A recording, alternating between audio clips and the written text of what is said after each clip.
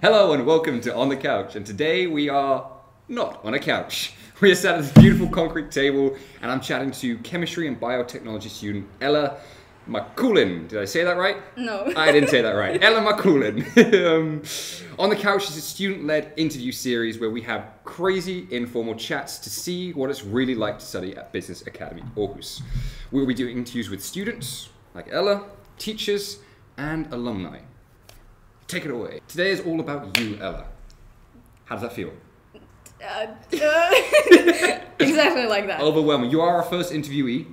Does it feel good? Well, I'm breaking the ice, kinda, yeah. Yeah. You're breaking new ground for us. Yeah. Let's start about what do you study, so the people at home know. I study Chemistry and Biotechnology. Nice. And how long have you studied that for?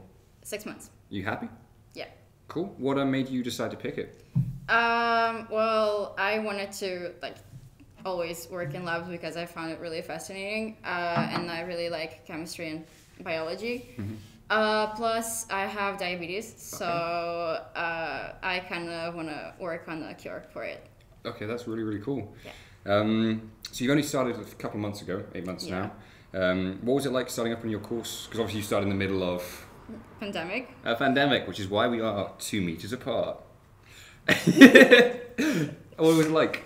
Well, it was kind of weird. I was a part of the body program project, but everything was canceled because of COVID. So I would say meeting new people was kind of more difficult because of that. But in the end, my class is super awesome and we all hang out all the time, so that's amazing. I mean, not everyone at the same time because COVID, but That's good to see you've made some friends then. Yeah. Have you been going out social? What can you do in Aarhus outside of the studies then? Is there well, right now not nothing? much. Okay, nothing at all. Right now nothing. Okay, cool. So on your course, what kind of subjects do you do day to day? Chemistry. It's the module is literally called chemical technology. That's 1 and 2. So you just have a few days of theory and then you're just a week or 2 in lab and then you have theory again and then you're again in lab, and it's amazing. Is it different to because you're from Croatia, right? Yeah. Is it different to the kind of education you get in Croatia, related to chemistry, or? Yeah, definitely, because in Croatia there is so much just theory. First 2 years it's just theory, no lab work at all. And professors are really uptight and they're it's terrible. They can do to you whatever they want. They can just... Seriously? Yeah, I know a few people who study at the college I was planning on going if I didn't get into here. Their social life is 0. Their depression is 100. So okay, I think enough. I'm good here. Fair enough. So you like the teachers here more then? Yeah, definitely. They're super friendly. That's good. Yeah. Is that because they're Danish or because of your course in general? Is it? I think the whole Danish system is pretty different than the Croatian one, because first month I was here and I heard Danish people in my class talking to the teachers hey, yo, this and this. I was just no way you can do that in Croatia. No. So yeah, that's awesome. Do you use their first names or the second names in Croatia? Yeah. You use second names? Yeah, it's Professor something. Right, yeah, and then here it's you just, hey, son, and then you just chat to them as if they're, there are normal human beings, but as if they're not teachers. Yeah, I was also quite surprised by that when I came. Yeah. So what's your favourite stuff you've been doing in class then recently? Is there any projects or anything you wake up and think, I'm so glad I'm doing that today? No. Don't say no to that question. I'm joking. Well, right now it's kind of really hectic in the second semester, but we were doing microbiology before chemistry now again. And that was super interesting, growing bacteria and looking at their microscope or working with mammalian cells and stuff. That was amazing. That's really cool. That was really fun, yeah. Yeah, that does sound really cool. What kind of chemistry background did you bring from your home country? And did it translate well when you came to Denmark and the kind of level that you saw that other students were? Yeah, definitely. I mean, I studied chemistry since I was in 7th grade. Yeah, and I studied in high school. I studied all of the subjects in English, actually. Okay. So not in my language. So I kind of like had the vocabulary and everything, so it was really easy for me to adjust to here. That's good. Is it as easy for other people? Because I'm assuming you must know other internationals in the class. Well, my current lab partner, she's from Hungary, and for her it was more difficult to understand all the vocabulary because she studied in her own language, so she couldn't really keep up, but she did well.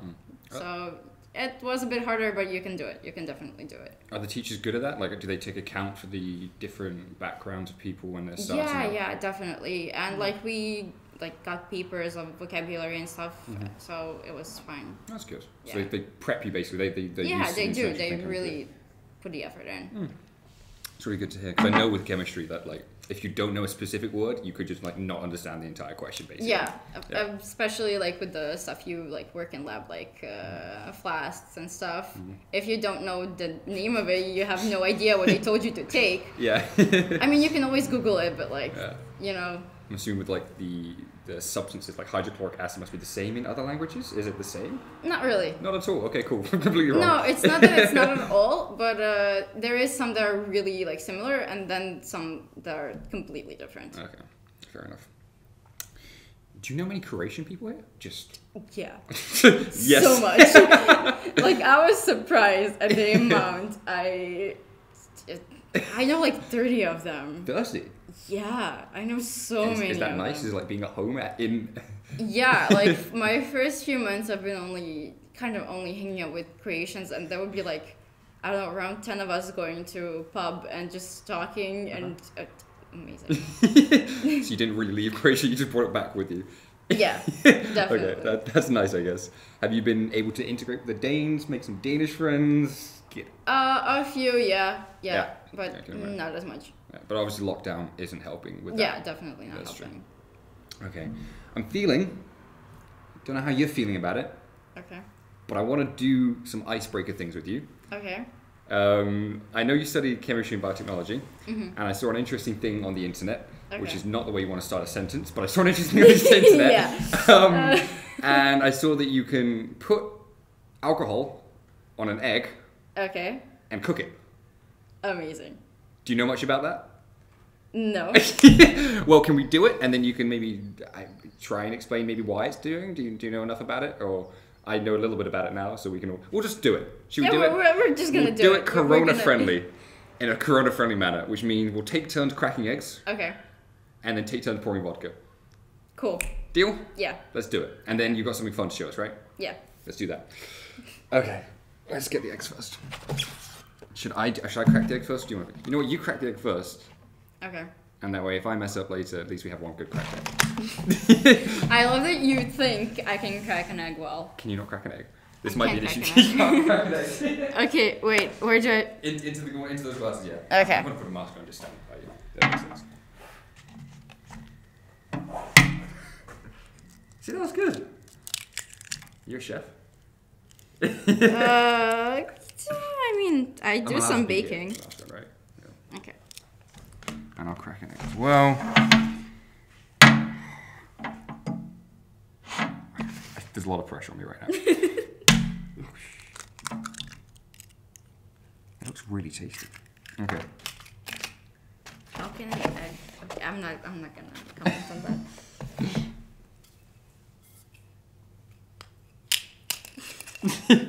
Familiar with vodka? The cheapest vodka you can buy. We've got no branding, so if you want to sponsor us, then sponsor us for vodka. No, please don't. We'll cut that out. I'll pour into my little shot. Oh wow, yeah, okay. Pop that right there. You can kind of already see it starting, can't you? Yeah. It went from like see-through. You can compare it. Yeah. Already. With the yellow of that and then how it's turning white already with the vodka. Okay, that's really cool. I actually think the vodka didn't penetrate the yolk. Swirl. Okay, I'm a fan of that. Do you want to put some vodka in yours? Try and do it in a...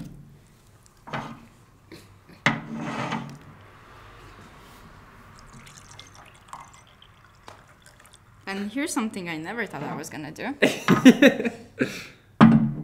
We'll pop this away for later. Yeah. Awesome. I guess we just let that sit and slowly cook an egg. Yeah. I'm actually a huge fan of that. That's honestly a waste of vodka if you ask me, but... I don't know, I think it's kind of cool. No, definitely cool. It's denaturing all the proteins, getting it in there. That's really fun.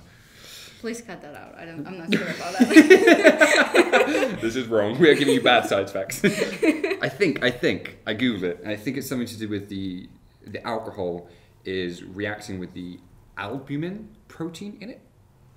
I don't know. Okay, protein's next semester. Actually, Do you learn about it? no, we were doing something with eggs like a month ago. Not with vodka, though, probably. No, definitely not with vodka. Yeah. But I can't remember anymore. Okay. You guys make beer on your education, though, at some point, right? Do you make beer? Yeah, we do. You can do that on third semester. Okay. As like a elective subject. Okay, that's cool. You gonna do it? No, because I want to do biotechnology, so I can work on stuff like this. Yeah. We'll use that as a good transition. You mentioned earlier about your diabetes. Yeah. And you've got something to show us today. Yeah, a few things. Could we maybe see what you've got to show us? And Yeah. You know what, we'll talk a little bit about it first before we get into it. You mentioned diabetes earlier. Yeah. And you said it influenced your decision to choose the subject. Can you maybe say how it influenced your decision? Because in a month it's going to be 10 years that I have it. Okay. And sometimes it's like really hard to deal with because you're with it every day and you have to take shots at least 4 times a day. And that can be really, really annoying. So I kind of just want to find a cure so people don't have to deal with that, because there's a lot of people in the world with diabetes, actually, like surprising amount. And what type of diabetes is it? Type 1. Type 1. Yeah, so actually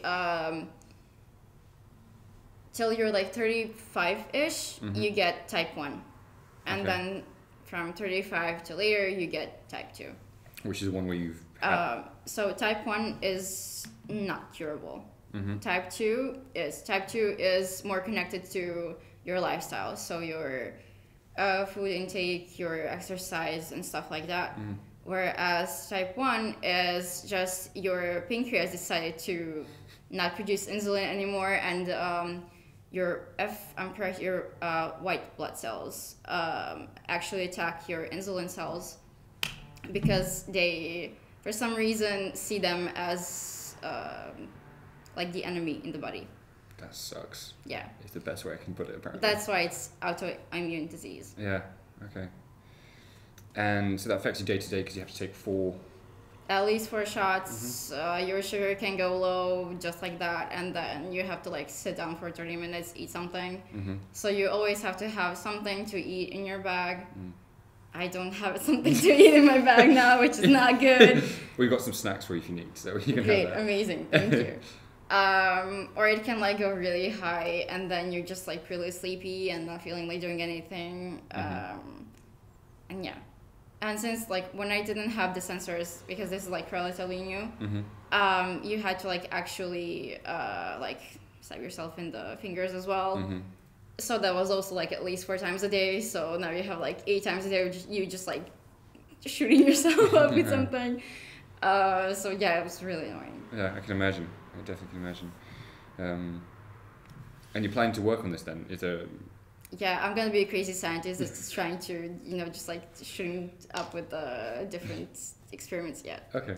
Whatever there is, you're trying it, basically. Yeah. Okay, that's dangerous. Not that we can recommend other people to try that, but yeah, don't definitely don't. But it's good that you want to do something like that. Yeah. Could you maybe show us some of the hardware, like the stuff you carry around with us day to day? Awesome. Lots of different things. Yeah. Is that what you carry around with you all the time, or is it different? No, I just carry this with me all the time. Okay. Run us through it. Explain what's happening and okay, what it all does. So here is a case where I hold all my insulins. So this is the insulin I take before every of my meals. It's just like a normal pen. It looks like a pen. You open it up, Mm-hmm. and not all of this is a needle. It's just this little part. Still looks scary, but okay. But it's really not. So yeah, basically the insulin is there.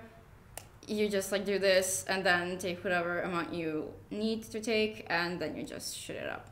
Okay. And you find out the amount you need to take based off your... Based on my sugar, the amount of stuff I'm eating, and then I just calculate how much carbohydrates that is, and then I take the amount of insulin I need. 4 times a day? Yeah. I mean, it's as many times a day as you eat. So, okay. Or if your sugar is high for no reason, then as well. This is my night insulin. Mm-hmm. So I take this like around 10 p.m. And it's to keep my sugar from going up and down all the time because it's better to just be in a straight line. Okay.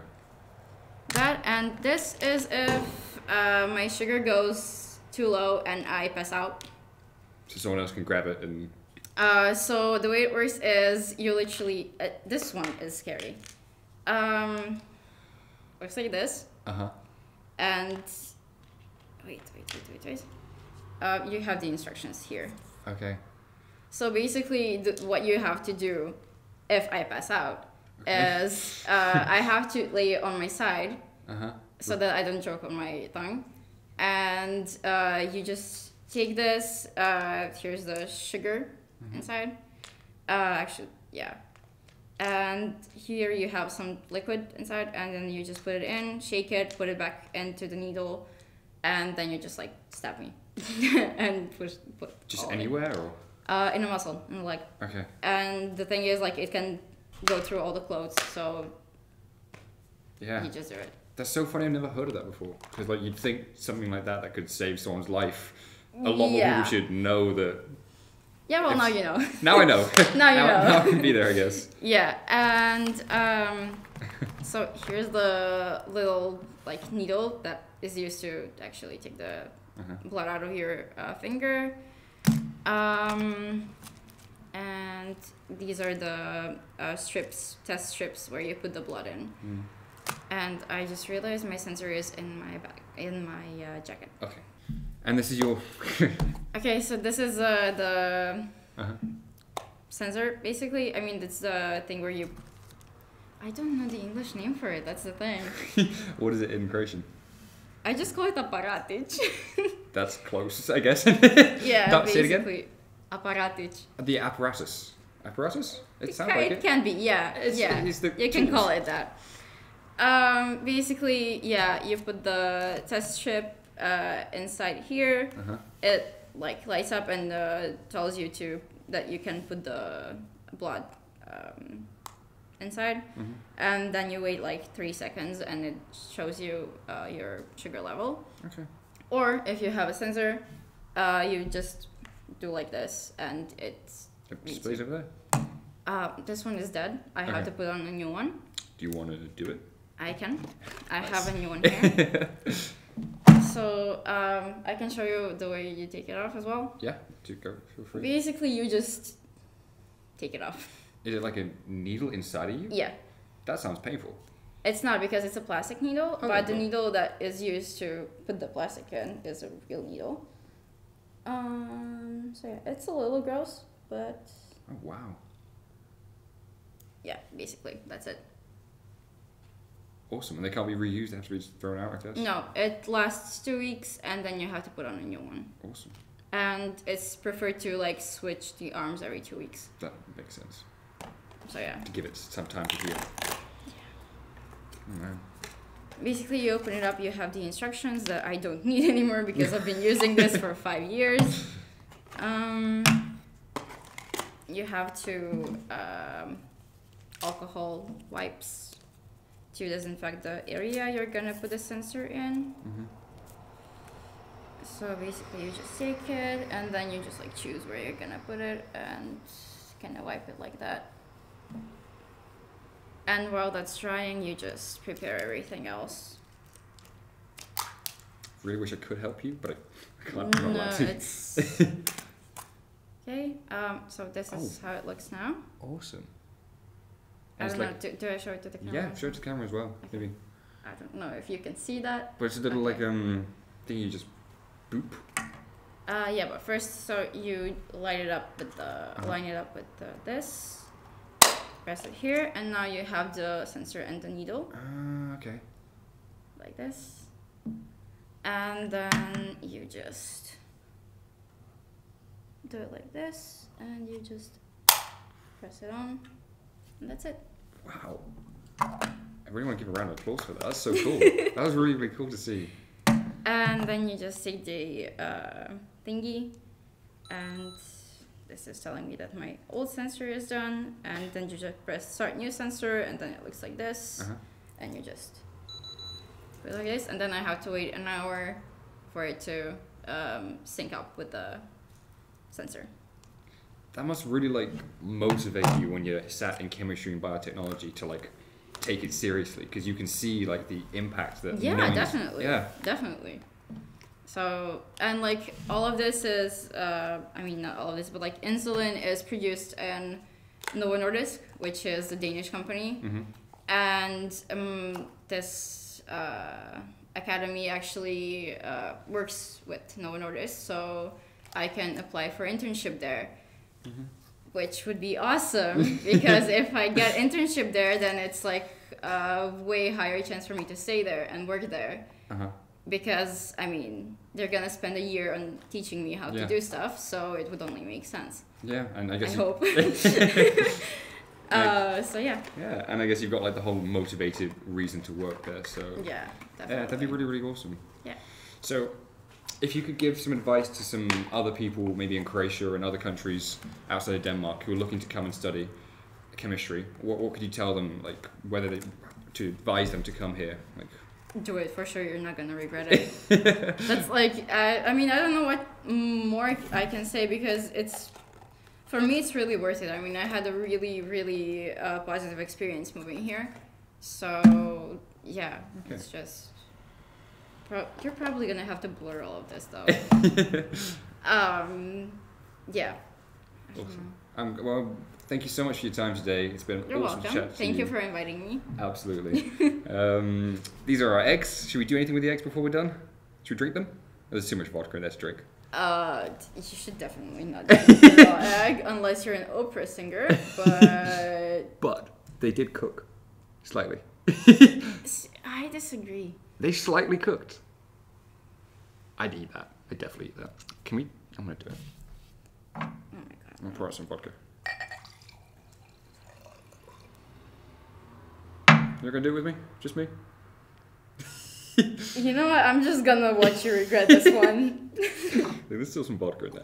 This has been On the Couch with Ella, who studies chemistry and biotechnology, who one day wants to work at Novo Nordisk? Yeah. Novo Nordisk, to help develop the cure for diabetes. Tune in next time, where we will hopefully not be trying raw egg. That was okay. That was okay. Oh, it could have been worse. No shit, it's raw egg. Oh my god. You need a tissue, dude. Yeah. I would help you, but I have no idea where anything here That was is. kind of nice. I could do that. What's wrong with you? It was good. Do you want to just give a wave to the camera? Say goodbye? Bye. Thank you for this time.